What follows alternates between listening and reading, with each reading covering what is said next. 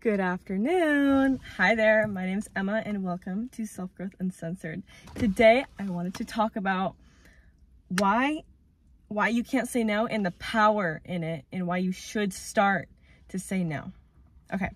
So we're just going to get straight into it. So the consequences of saying yes all the time. This is so important to understand.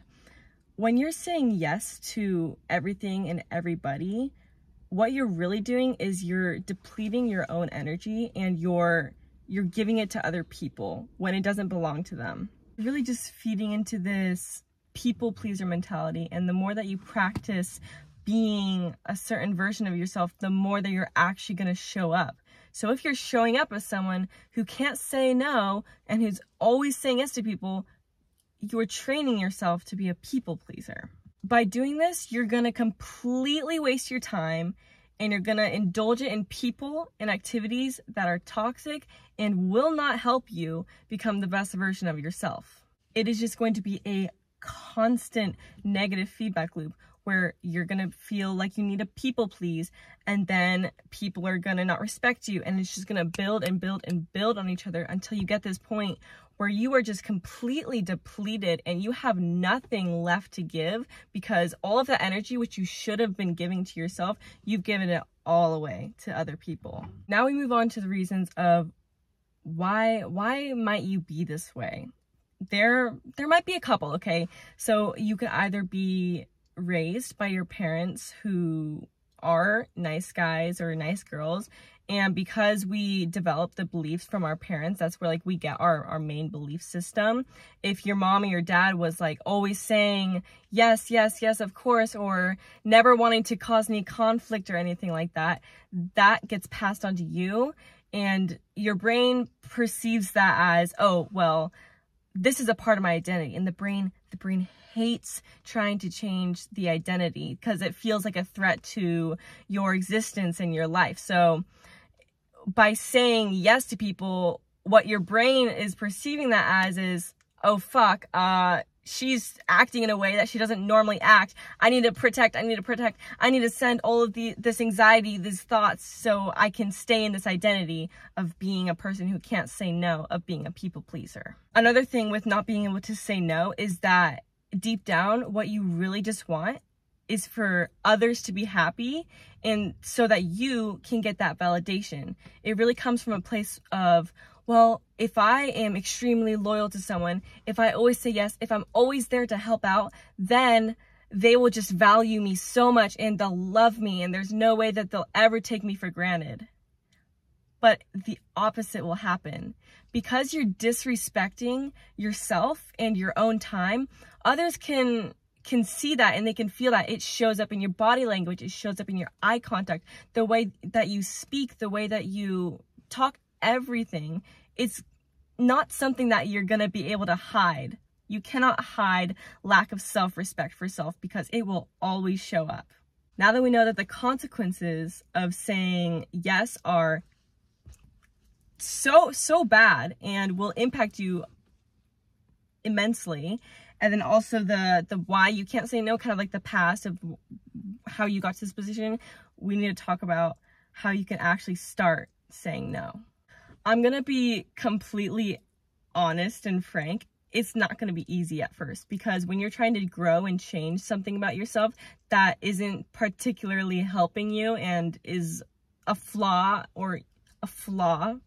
because it's a matter of perception, it's going to be incredibly uncomfortable and difficult, because we're not actually going to be growing as a person if it's an easy thing to do. That's just not how it works. Anytime, if you look back in your life and you think of all the times that you've had pain and pressure that has almost forced you to grow, this is the same circumstance. But one way that you can start is just very small things. Just starting will get the ball rolling, such as if you have plans, such as, oh, I was planning on going to the gym after school, and then I need to wash my car and do my laundry and clean my room, do my homework, blah, blah, blah, blah. You have these preconceived plans, and then a friend asks you like, oh, hey, like, I don't really have anyone to hang out today. Like, are you free? And you're like, oh man, but like, I don't want them to like think I don't like them, or I want them to like me. Maybe I'll just like cancel my plan. No, no, no. You can be nice about it. You can be not nice. You can be polite. Just be like, no, thank you. I am busy with other things and I don't have the time. It's not like you have to go cold turkey on never saying yes again. It's just, you have to ask yourself the question, do I genuinely desire to do this? Do I genuinely desire to go to this party or hang out with this person or do this favor? Or is it coming from a place of, I want this person to like me and I want to make them happy, but really I want the benefit of feeling that validation within myself. And you have to be honest with yourself. And just like everything, practice makes progress. I don't like the phrase practice makes perfect, because I don't think that we as human beings are perfect, nor will ever be perfect. So that by just practicing a lot, you're going to make progress, and being able to say no is going to become easier over time, and it's going to get more comfortable. The only reason why you can't say no is because it is so darn unfamiliar to you. People love familiarity. Oh my God, I cannot say that word. We as human beings like routine, we like structure, we like to have things to fall back onto. So when we're opened up to something new, there can be an immediate reaction of being like, oh shit, like I don't know if I can do that. A way to build your confidence when it comes to learning how to say no is, honestly, it's giving yourself the validation through affirmations or journaling, just writing down physically or saying out loud in the mirror, and practicing saying no and reminding yourself that it's a sign of self-respect. And just like the whole idea of, oh, if I let someone go, then they're gonna let go too, but really the opposite happens and usually they end up coming back. It's the same thing with this. You feel like people are gonna lose respect for you, but really they're gonna gain respect for you because you're respecting yourself, you're respecting your time. Think of successful people. They do not have time to fuck around with other people.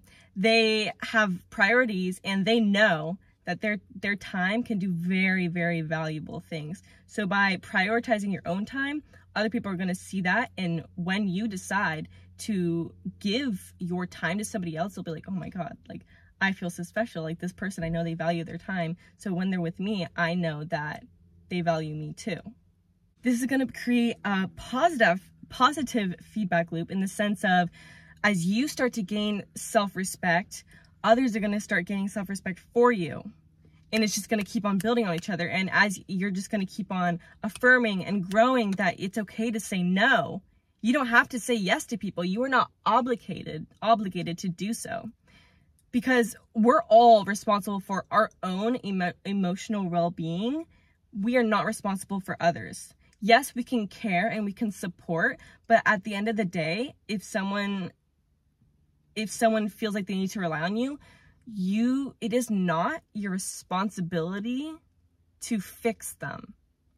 That is implying that there is something wrong with them. Do you see how that dynamic isn't very healthy? What you really need to do is focus on your own emotional stability and your own emotional well-being. And finally, the benefits of saying no. Not only are you going to get rid of toxic people in your life, toxic friends or relationships, but you're going to start bringing in people that you actually get along with a lot better and that truly respect your time. Instead of draining your cup, you're going to start filling it, because you're preserving your own energy and you're putting it back where it should be in your body, instead of giving it out to other people and pushing them away, because you are giving off needy energy when you cannot say no. So by putting this energy back in your body, you're giving off the energy, you're telling the people around you, I respect myself, I'm comfortable in myself, I respect my body and my time, and I'm not available if you are a person that does not do that as well. Another benefit about this is that when you start respecting your time, and saying no to other people, you start to discover what you value and what your passions are. Because when you're not saying yes to people, what you're choosing is yourself. And when you're choosing yourself, you're oftentimes going to have moments alone. And in those moments alone, you're given the space to reflect and think about, okay, what do I value in people? What do I value in my life? And what sort of passions should I follow so that I can be in alignment with who I truly want to be? I know this was a short video, but I just really wanted to give a concise breakdown of why you need to start saying no, and how important and how this will elevate your energy, elevate your life, elevate your mind, all of it.